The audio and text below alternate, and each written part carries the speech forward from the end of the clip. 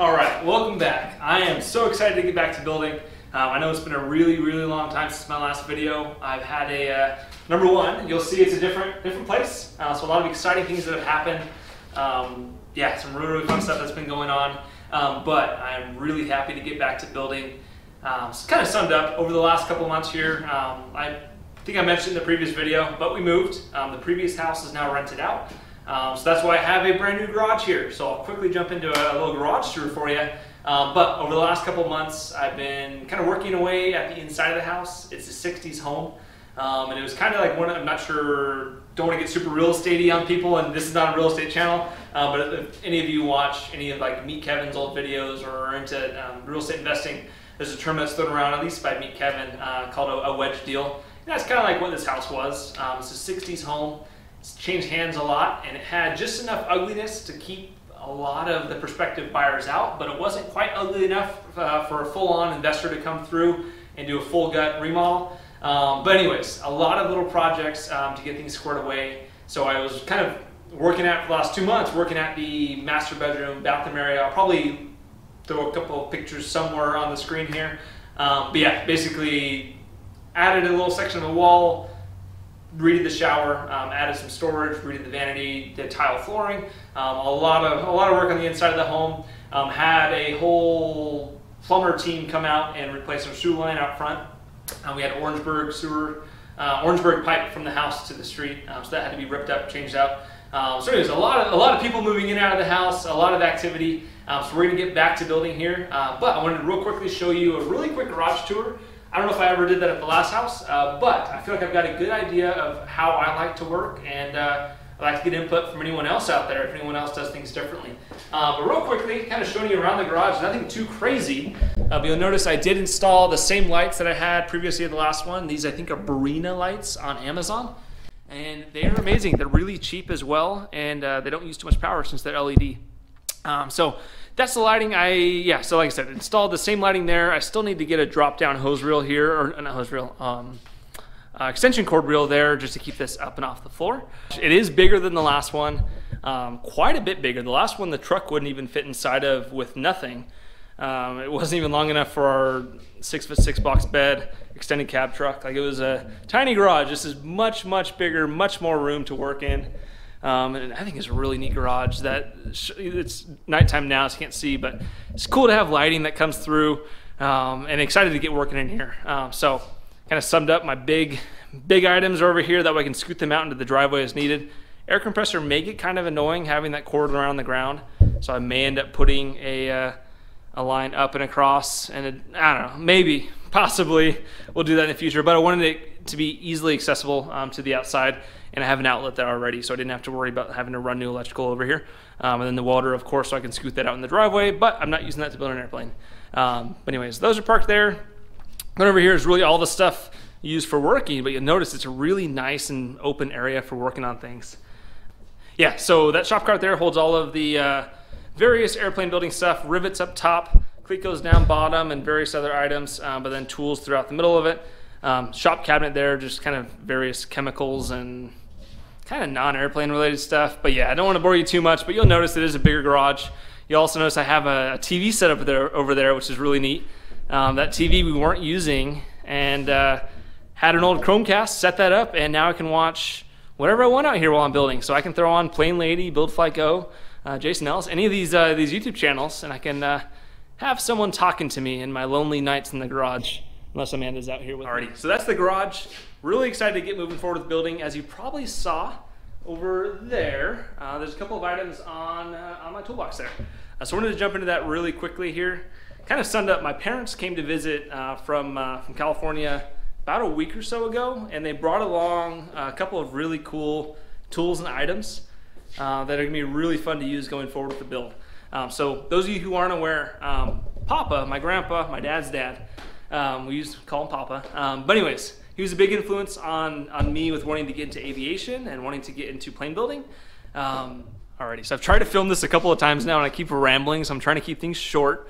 But in regards to these tools and why I think they're so cool, and why I'm so happy that my parents were able to bring them to me, is they belong to Papa. Papa was a NASA test pilot Prior to that, he's a Marine Corps fighter pilot, but what he was most known for was his career with lifting bodies. In this book here, my parents didn't bring this book, but this book was made by a family member that went over basically his career and all the planes he flew.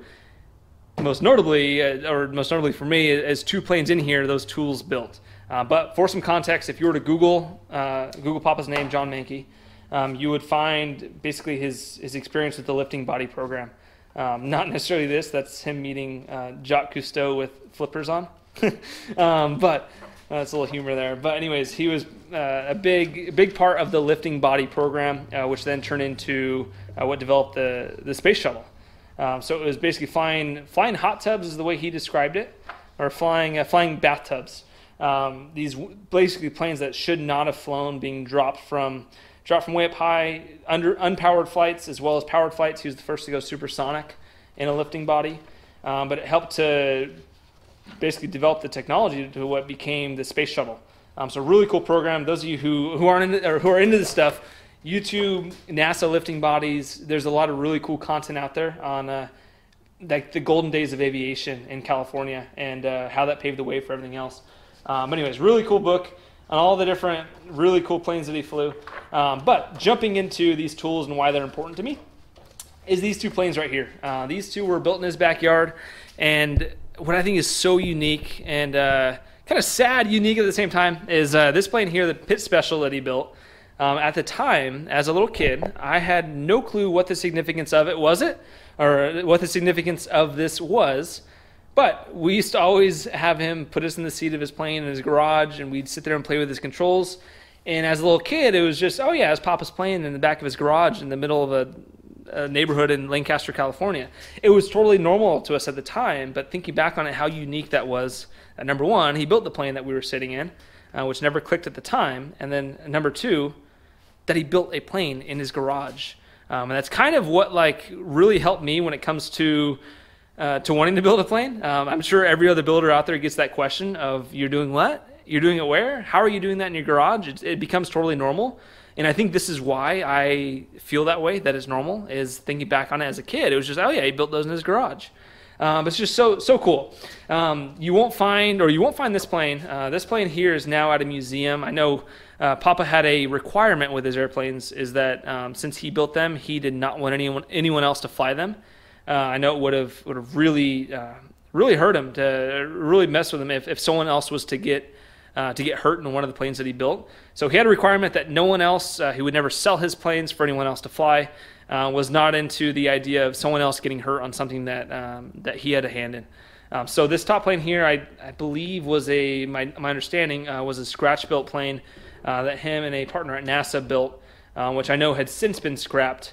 But then this plane here, he was able to donate to a museum, which I'd love to go visit, because my last memory of this plane here was when it was in the garage covered in dust and playing with the controls and having no clue what the heck was going on.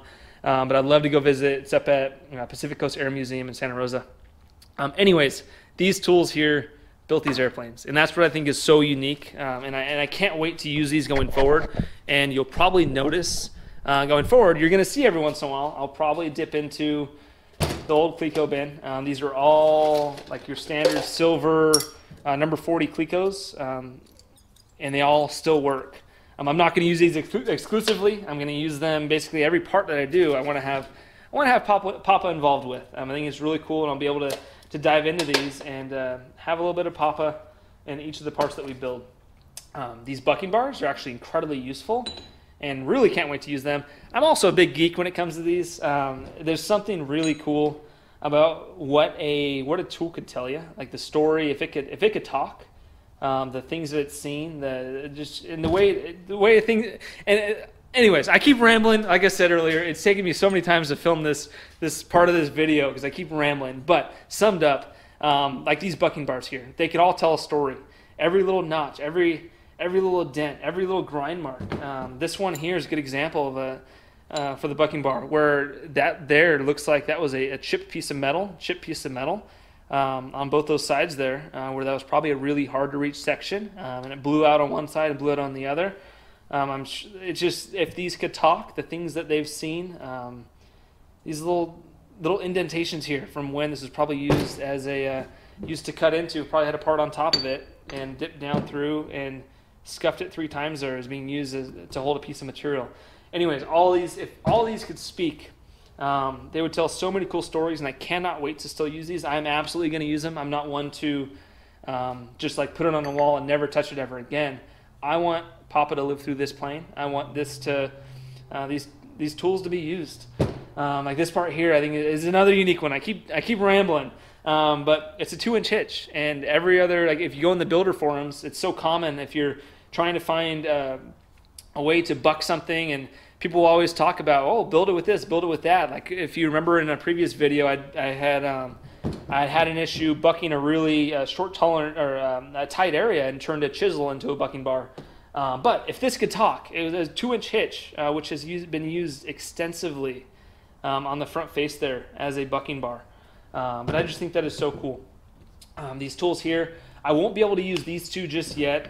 I do need to get these cleaned out, get these restored, at least to a functioning level. But this is an air drill here, which actually does work. I actually tried testing each of these here. Plugged into air, it will work if I give it a little bit of a go, or a little bit of a kickstart. So that's really good to know. This here is a pneumatic, I believe a pneumatic screwdriver, but it's going to need some cleaning. But I'm going to really make sure to preserve the character of them. I don't want to get these and spray paint them back up and make them look brand new. These have experience, and I want to retain that. This rivet gun here, I think, is awesome. It fully functioned. It is ready to go. I had put on a new fitting there, and it is ready to go. It's a Chicago pneumatic, or who is this? It is I should have looked up ahead of time. Yeah, this is a Chicago pneumatic gooseneck riveter, which I think is going to be really, really handy with our plane build. Getting into tight areas where if I can't get the standard pistol grip riveter in, I can use this gooseneck. But yeah, summed up, I'm going to quit talking here. I keep rambling. So it's going to be really cool to use these. If you ever see me dip into either this bucket here or start using any of these old tools here, that's why I'm using them. It's to have a little bit of Papa in our build. So yeah, I'll quit rambling about this stuff here, but wanted to really go over that. Hopefully you guys will appreciate it. Thanks so much for letting me ramble there about the garage, about the cool tools, about everything. We're going to jump into getting the tail cone started. We do have the wing kit on order, so I'm not sure how long I have to build this tail cone before the wings show up. Wings were originally, when I ordered them, they had an originally anticipated date in, I think it was mid-December, so this month. I don't think we're going to get them this month. I've not heard from Vans as far as like any kind of a crating date or anything from Vans. So my latest check on their lead times, it looks like I'm probably looking at more like February for when I'll get the wings, which will give me plenty of time to get this tail cone knocked out, get a bunch of these videos cranked out, and get to building. So anyways, thank you so much for watching. Next video, we're going to be jumping deep into the tail cone and moving forward from there. So I'll see you next time. Adios.